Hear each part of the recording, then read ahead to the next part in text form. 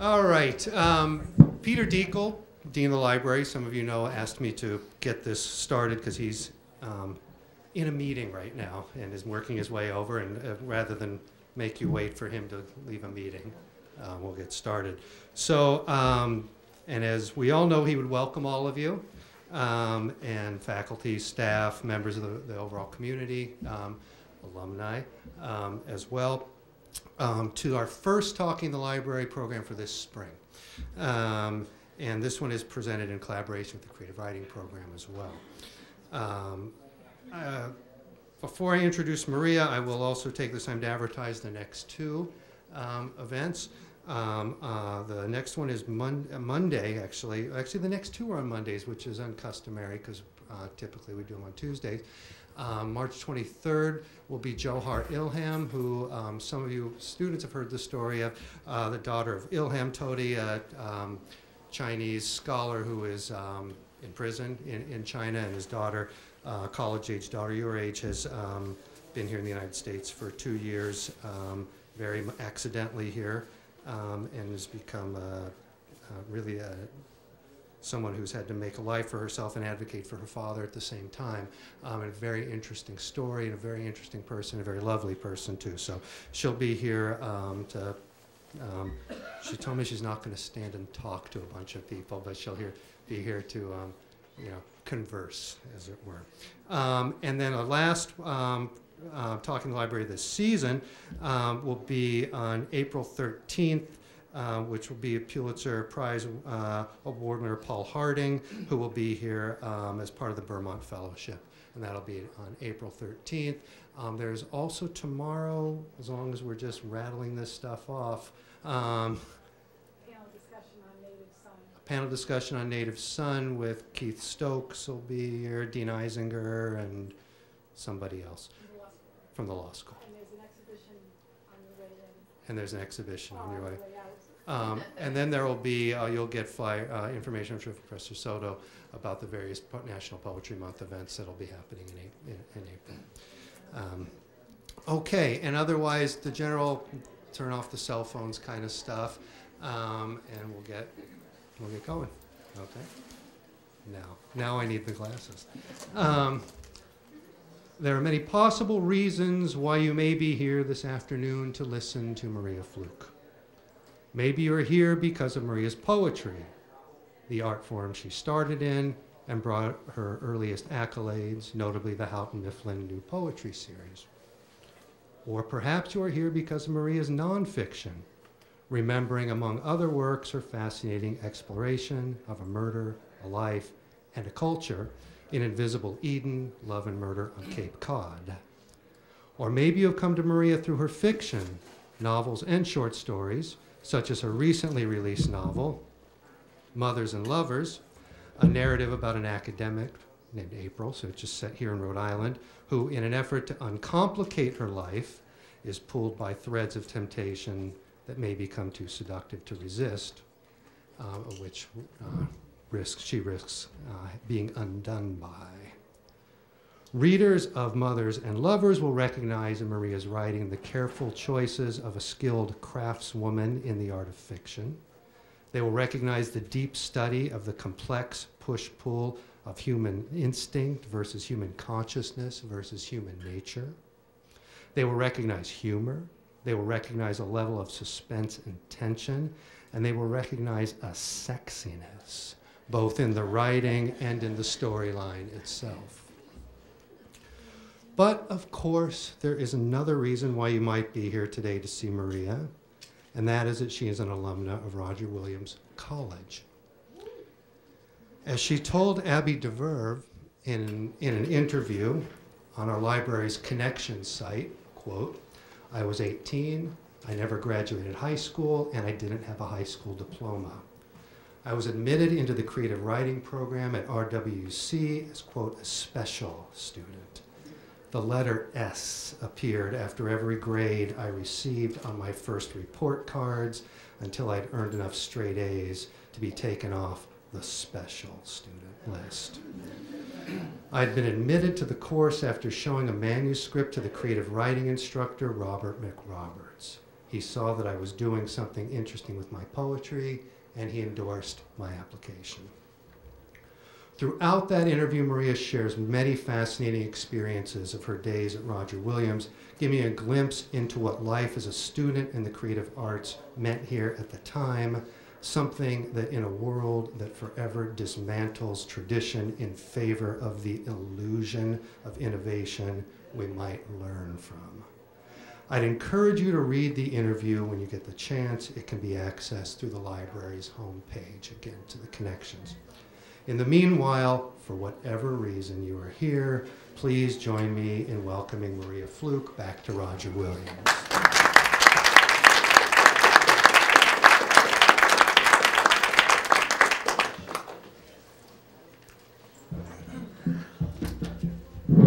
Thank you, Adam. That was a lovely introduction. I met with some of you earlier for an hour, and I really enjoyed meeting you. You seem like really serious, bright students, and I think Adam is lucky to be working with you. I am very happy to be back here. I've been back here a couple times since I was a student here, but this place has really changed.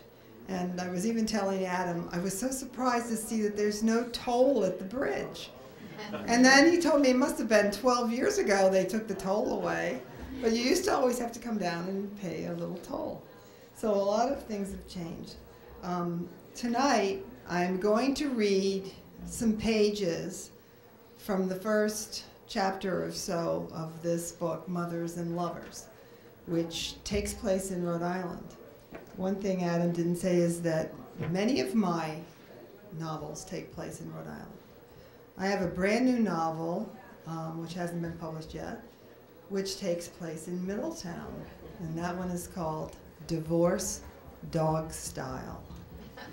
So hopefully that'll get published, and I'll be able to share that with you. So I'm going to read maybe about 20 minutes or so from this new novel, and then afterwards we're going to have a little discussion. And so if any of you have any questions about my experience here at I still call it RWC. I can't get used to RWU, but I'm going to try to read this without this being in my way. Okay, it's right in my way. Anyway, let me introduce this novel that I'm going to read to you.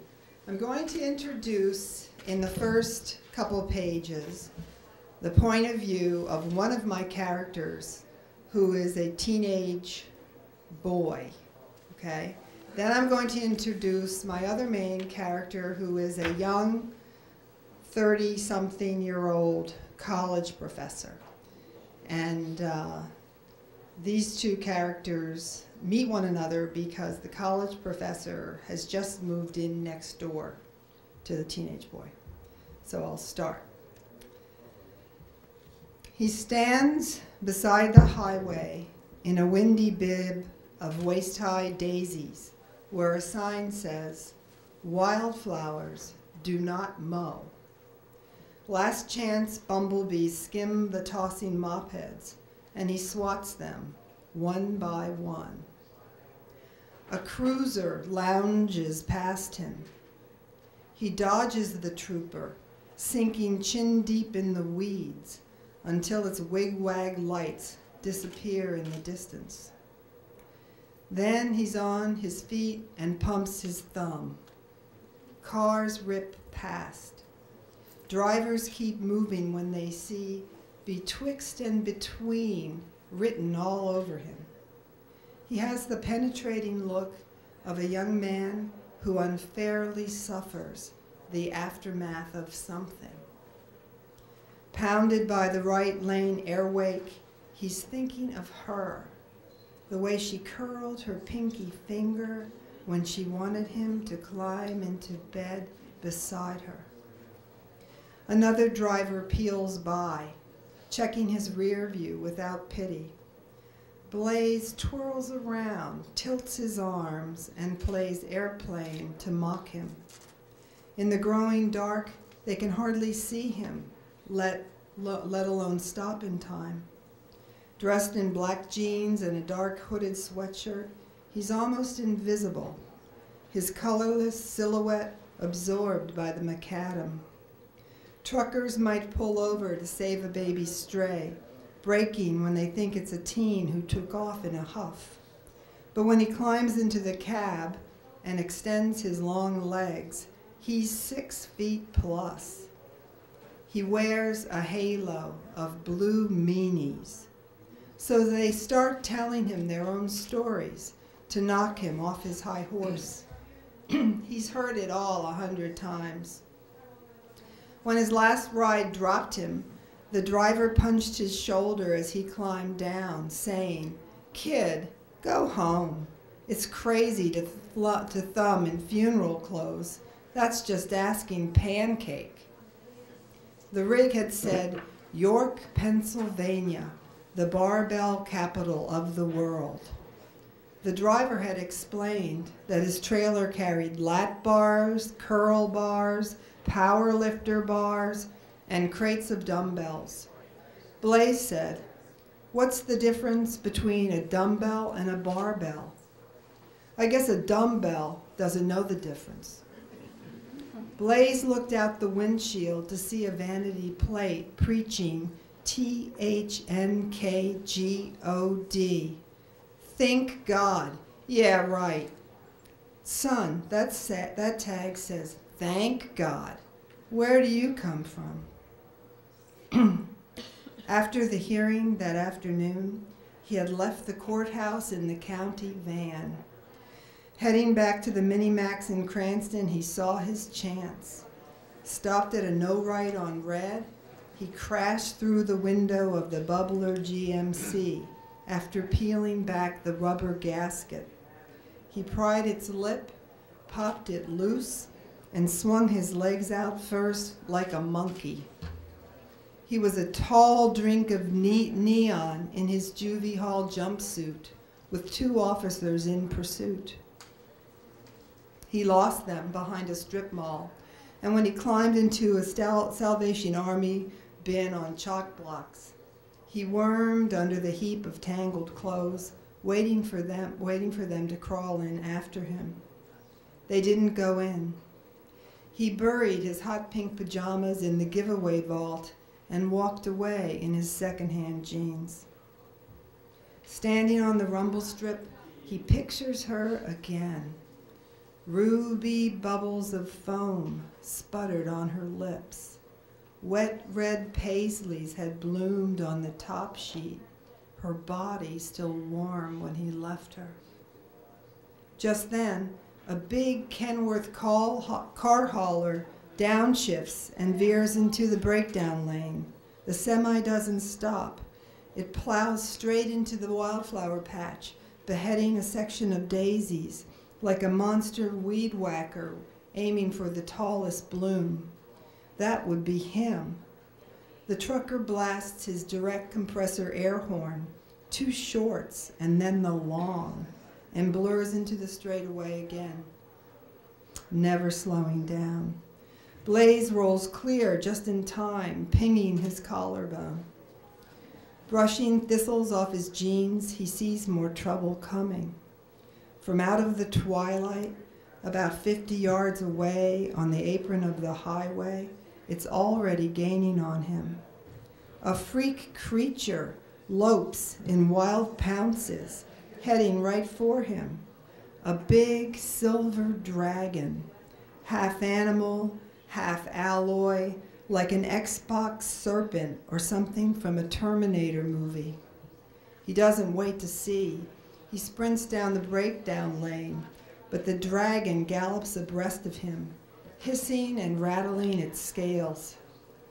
It's just a loop of flame-proof dryer hose, a squirming tube of shiny accordion foil that tumbles with the wind. A cast-off, just like him, an escapee, unattached to any legitimate dwelling or proper situation.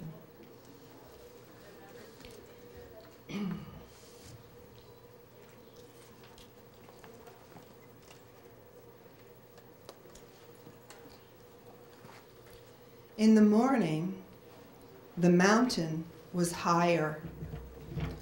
New deliveries of sludge arrived after dark. She heard the diesel as it downshifted and turned into her neighbor's lot. When she pulled her curtain to look outside, the driver cut his beams. He wasn't fooling anyone. The stuff was supposed to be rich fertilizer for weekend gardeners and gentlemen farmers who puttered in their backyards on Sundays. Hazmat authorities monitored the transfer of cured waste coming from sewage treatment plants in Boston and Providence. But there was something sinister about the substance. It sifted, steamed, and bubbled as if it were alive. April had already called town hall to complain. She was new in town, and she was shuffled from one phone number to the next. She had recently moved from Providence to East Westerly, a little backwoods hamlet once known for its productive granite quarries. Its comic oppositional name, East Westerly, was its most famous distinction and a statewide joke. If someone went off his rocker or had lost his marbles, Rhode Islanders would often say, "He's gone East Westerly." She wore a raincoat over her clingy nightgown and stepped into her furry boots. She walked outside into the cold pewter half-light near dawn, but the dump truck was gone. Watching where she placed each step, she circled the apron of the newly replenished heap. It was starting to drift and topple into her drive. She was surprised to see she wasn't alone. A figure stood in the doorway of the place next door. Her neighbor's teenage son had been sent home from reform school and was living with his father under house arrest to await his next scheduled family court date later that spring. Weekdays, the local school bus rolled past at 6:30, but didn't stop for him. He was tall and slender, only a shadow in the poor light. She couldn't see his face behind a long curtain of dark hair. Even in his hiding spot, the kid oozed a lot of attitude. He stamped his boot heel several times, as if to kill a spider. He was nearly snuffing a cigarette. He smoked menthols. She had noticed some of these white cool butts sprinkled along the worn path that made a desire line between their properties. The kid prowled the path and flicked his burning stubs willy-nilly. Mentholated brands were popular in prison. The minty rush of flavoring adds an extra jolt. She imagined that in the monotony of the day-by-day lockup, inmates seek every extra jolt they can get. The boy turned to look in her direction. He was giving her the up and down. He didn't have a greeting. This is what she had to deal with, not so much as a hello, how are you?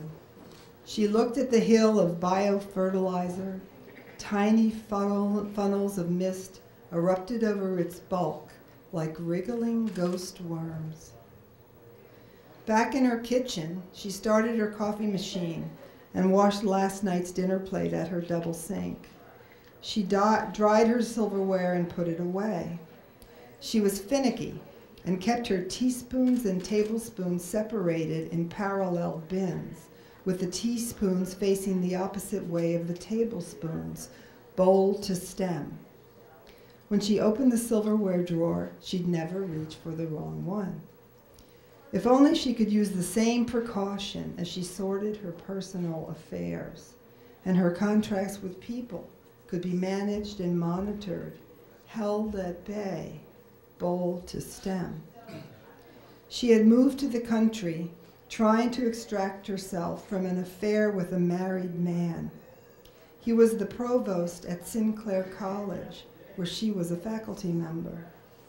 But it disturbed her that they had shared the same embarrassing email address, because she and her lover Both worked at Sinclair College. Their emailed love notes were exchanged to and from sin.edu. The email address sin.edu seemed to mock their illicit relationship. She decided to leave town in order to distance herself from him. She couldn't stay in the city and be single again. She told her friends, "I refuse to become a crone in a condo." Not yet 40, April was a long way off from that.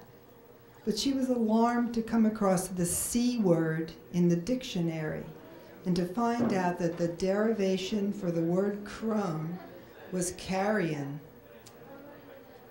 April opened her freezer door and took out 2 previously steeped tea bags from the ice cube bin, little pillows of green slush. She walked into the parlor and collapsed on her sofa. She was hatching a headache. She closed her eyes and placed the frozen tea bags on her eyelids. She was certain that the increase in her morning headaches must be caused by this toxic sludge pile. The tea bag trick sometimes worked wonders. She tried to rest, but someone was tapping the brass door knocker in flurries of clinks and clanks. She put the soggy tea bags in a saucer and went to see who it was. The unexpected visitor kept banging on the door. She had thought it might be the provost, arriving for one of his rare, small and early surprise visits. But it was a newcomer. He had 1 foot already wedged on the threshold as she pulled the front door open. Halfway inside already, he stood there uninvited. Shoulder-length hair framed a very pretty, yet solidly square-jawed face. His skin so white, he looked pale as a geisha. It was the boy from next door. "Oh, it's you," she said, in her neutral and tolerant schoolteacher's voice. She didn't invite him to come in. "I'm testing my cuff," he said, as he brushed past her and walked into the foyer. "You're doing what?" "Testing the hardware." "Your cuff?" "My virtual arrest solution. You know, it's got its stamp of approval from the American Civil Liberties Union." "You have to wear that electronic device," she said. He showed her a rubberized cinch snapped onto his ankle. "It's a wireless tamper-proof transmitter," he said. "It shoots to the outer space satellite, back to the cell tower, and then to the monitoring center." "Shoots what?" "Every move you make." He said, "I can't leave the property without sending an alarm to Big Brother. I'm surrounded by an invisible fence, just like a dog pen." She wondered what drug he was taking, maybe Ritalin, that made him such a motor mouth. She had learned that students who spend a lot of energy explaining themselves are not to be trusted. He said, "If I'm not where I'm supposed to be, it pops onto a screen and those Betsy's alert my PO. Then he calls my dad or he calls the state police.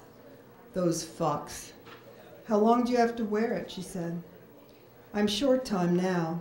If I get any add-on time at the training school, these dog pen months count against my sentence." "Well, you're not very locked up now," she said. "That's the beauty part. You're inside the radius." "It's good here," he said. "And here." He inched into her parlor. He walked in tiny bride steps until he was all the way into the room.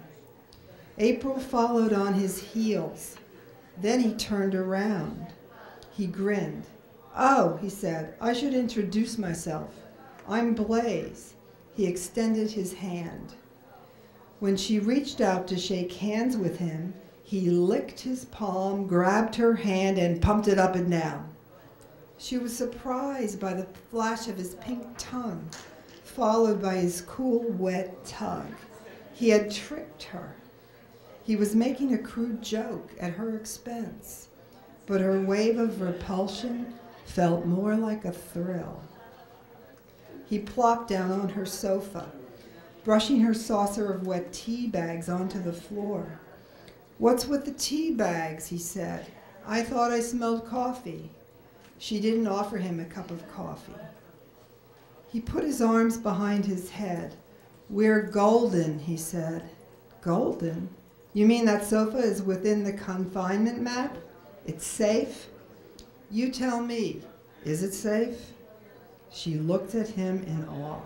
He was acting like a precocious Casanova, and he seemed as confident as his elder, the sludge tycoon next door. She wondered if the kid had learned it from his father. Other men might talk to her like this, but they were usually hat acts, all talk and no real threat. He leaned back on the sofa, resting his long arms against its sloping back. "Is this a fainting couch?" he said.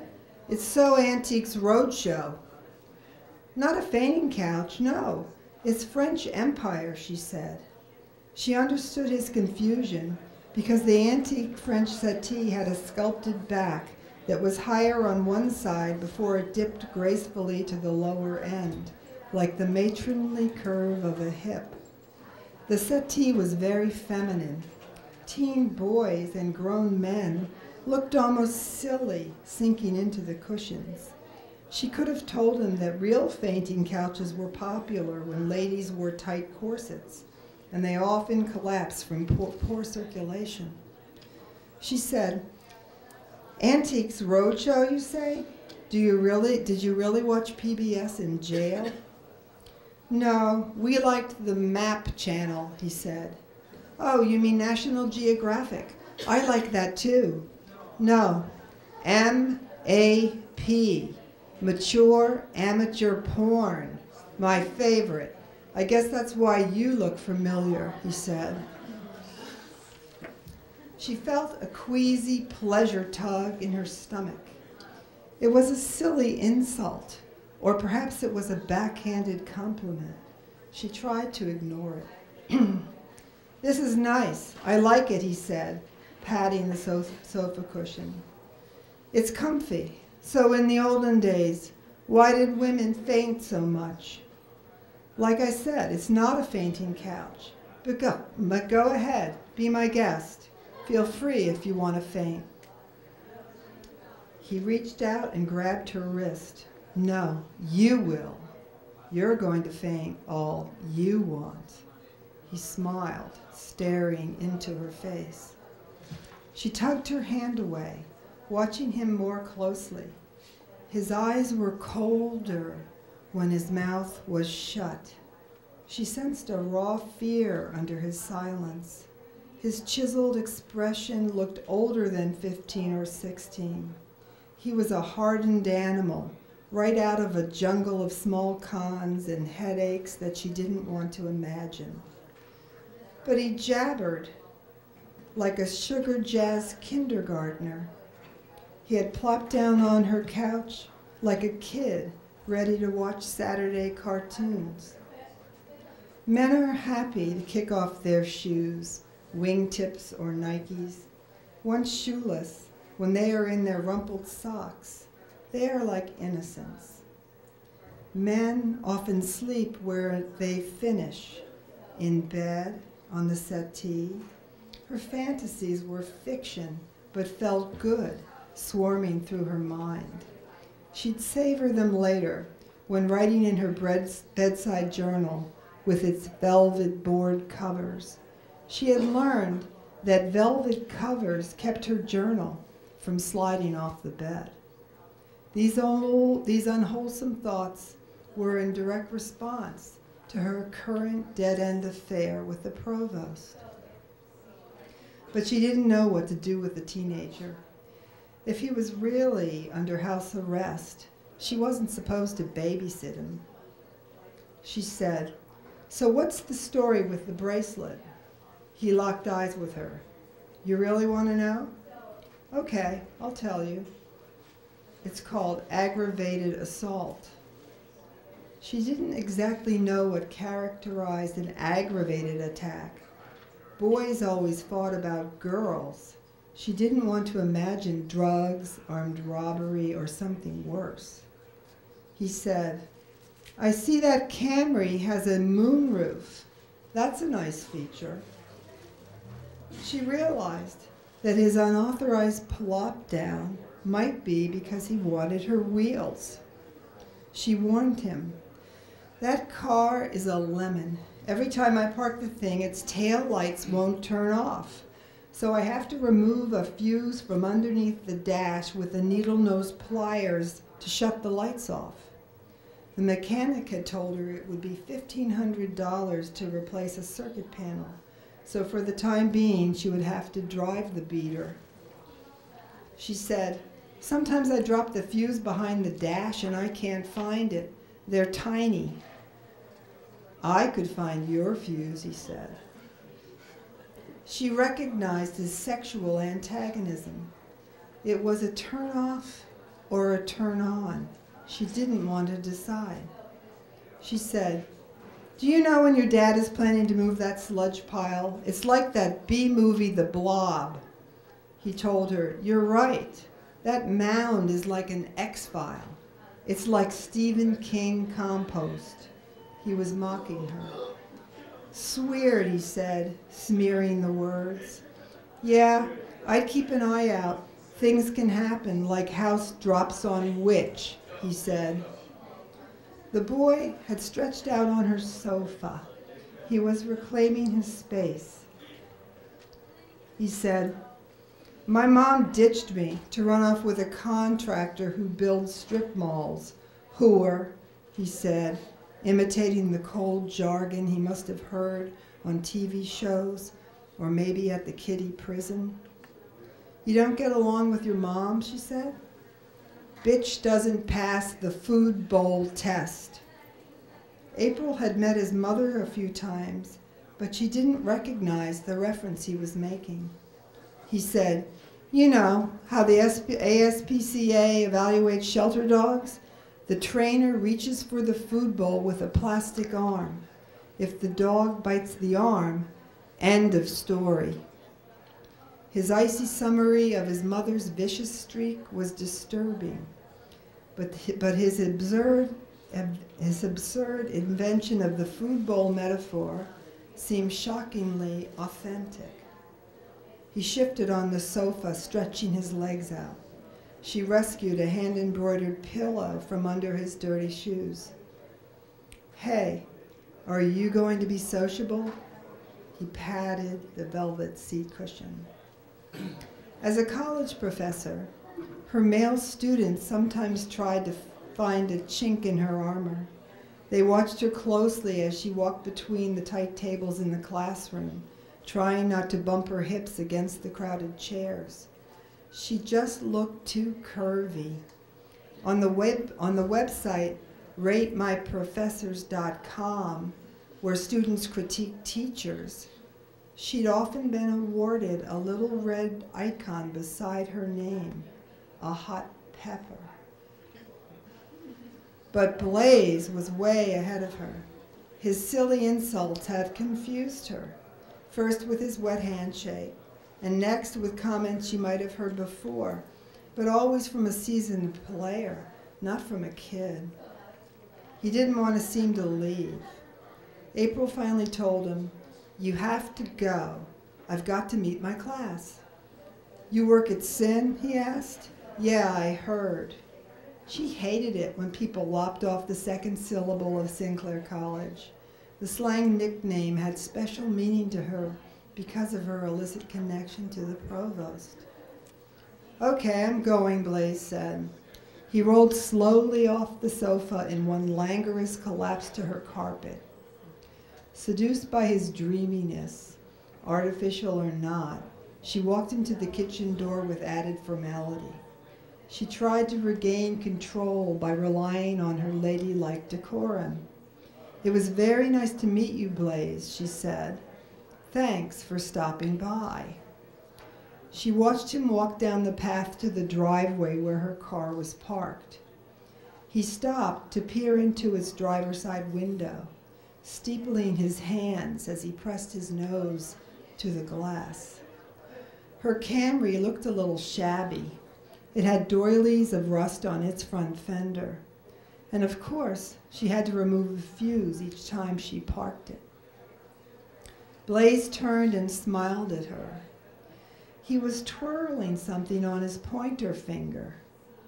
She recognized the little flat black plastic cube of her lock beeper. He had pocketed her car keys. She always left her car keys on the kitchen counter. Despite her description of its electrical problems, she had left her "oh, what a feeling" Toyota right there on a silver platter. Blaze had already climbed into the Camry.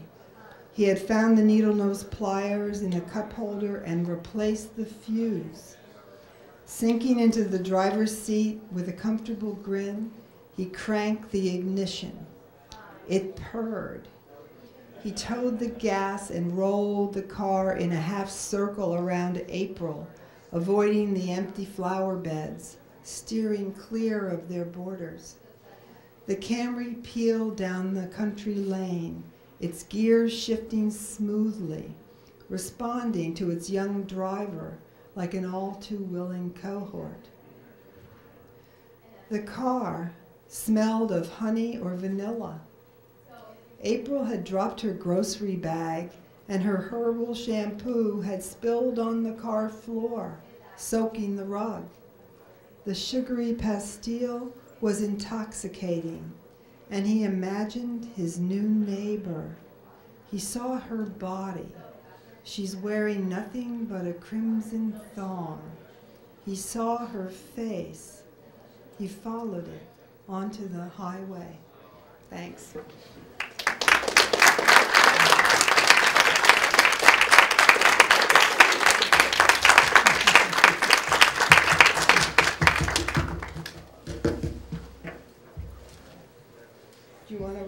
Do you want to run this discussion? Okay. Anybody have anything to talk about or any questions? Yeah. Well, I'm a Rhode Island native as well. I'm from Providence, and I noticed in your reading that you kind of went around Rhode Island.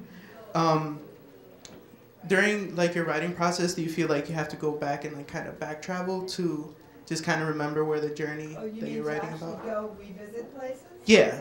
I have in certain instances revisited places. When I wrote my novel Open Water, which takes place in Newport, where I lived for many years, I did have to go back and check a couple things. I had to go back to a cemetery in Middletown that had the strangest little area of places where they buried babies.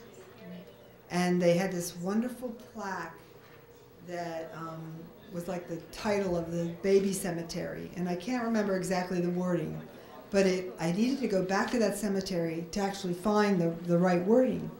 And I went back to the baby cemetery, and it was sort of changed. And there was somebody working there, and I said, "Where's the baby cemetery?" And they said, "Well, we're not advertising it anymore. They're still on the ground, but we don't want to advertise it's full of babies."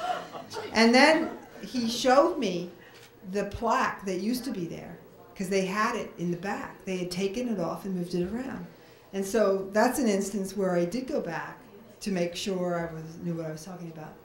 But this new novel that I just wrote about that takes place in Middletown, I didn't really need to go back, because I wrote it, and it takes place in sort of one house on the Sakonnet River, and I knew it so well, I really didn't feel I needed to go back. But I know things are always changing, and for writers, you should always return if you have questions or if you want to be re-inspired. You know, it's good to return back. Awesome. Thank you. Anybody else have a question? I noticed in your writing you talked a lot about very specific things about Rhode Island, like specific things to like people who are from here. Mm-hmm. So I was wondering if you write about another place, how do you research that and try to find things that make it as real as you can make Rhode Island? Well, I mean, it's the same thing. I mean, I've written about other places as well. My novel Lux is a Cape Cod novel. It's the first Cape Cod novel I ever wrote.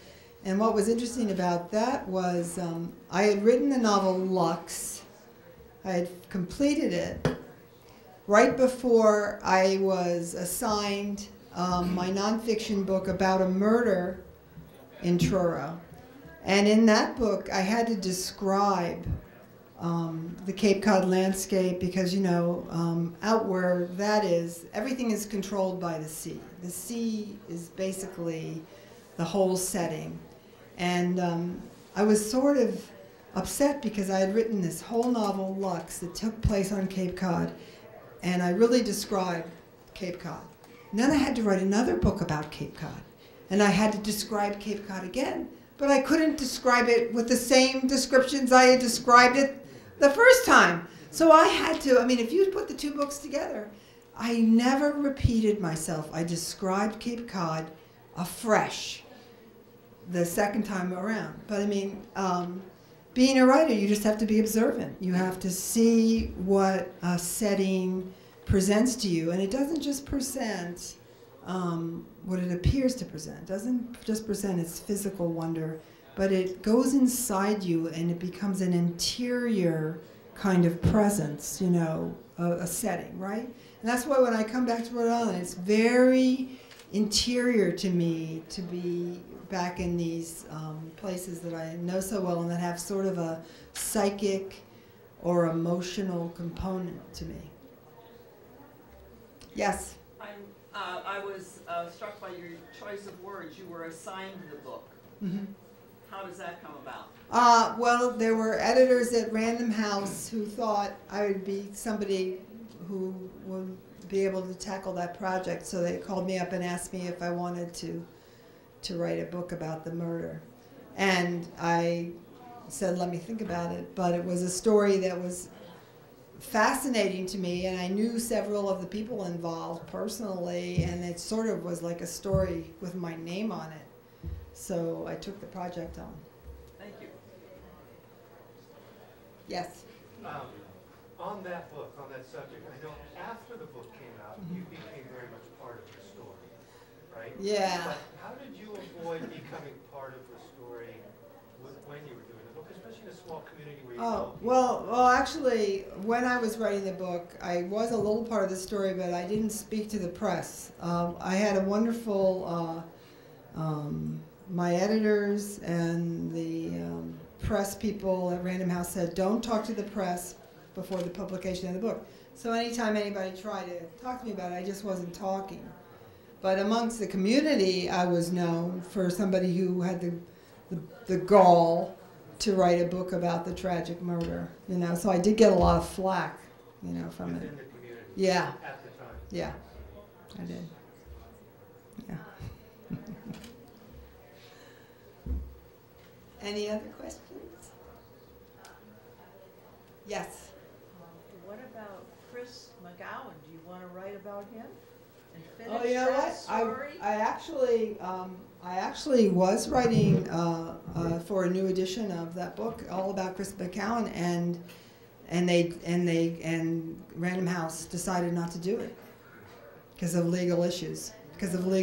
Yeah. But I actually had done a lot of research with Chris, and I knew Chris pretty well.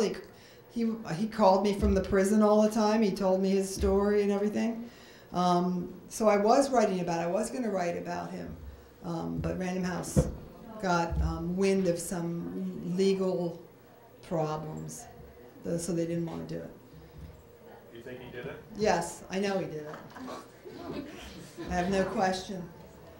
And I'll tell you why. Because there's a lot of facts a lot of you people don't know. This man, prior to the murder, had 5 separate restraining orders from women who he had previously beaten. He was a violent man. He beat all of his girlfriends to a pulp, though he didn't kill them, and then he killed Krista. This was a violent man who was out of control. And I don't believe that the decision to convict him was incorrect. Oh, I feel better. Why wasn't any of that brought out that he had? Because those things are actually sealed. and they were not even able to use them in the court case. Believe it or not. I know that. Isn't that crazy? Like years later, I don't remember. No, but I mean, they couldn't even use his restraining orders in the court case. Even though they're on the books of the courts, because this murder, you cannot accuse somebody of murder because of his past restraining orders. It's nutty. And again, I'm no expert in criminal law, but I did learn a lot about it going over this. I went to the trial. I went to every day of the trial, and I did come to and I had my curiosity about like who had killed Crystal Worthington, who could it have been. There were so many different suspects, you know. But the more I learned and the more I found out about it, I believe it was pretty clear that Christopher McCowan probably killed her. And the reason he probably killed her was he knocked her out in a fight. And because he was on parole, if she woke up and called the cops and reported him, he'd be back in jail. So he murdered her so she couldn't really tell on him.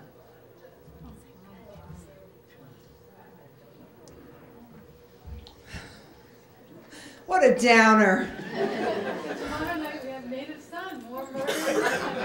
Sing. Well, it's wonderful to see you all here and to meet you all. And I wish you great success with all your writing. And I wish that you would figure out a way to bring spring. Somebody told me that the daylight savings is in just 2 weeks. Is that right? Oh, all right. Well, that's hopeful anyway. Is that it? Is everybody okay? Anybody have anything else to say? Okay. Well, thank you, everybody.